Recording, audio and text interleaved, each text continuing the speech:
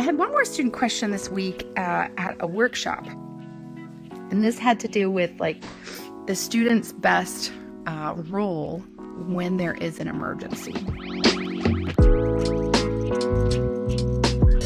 That's a great question, and one that I have to answer with a few caveats. So number one is, please discuss this with your preceptors.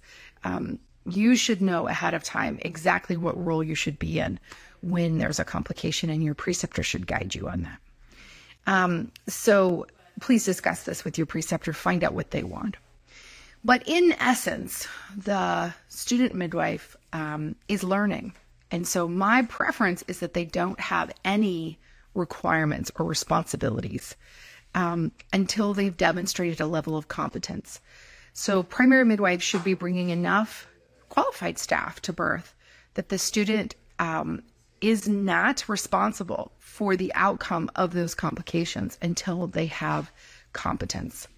Now that is varied depending on the complication, depending on the level of student, education.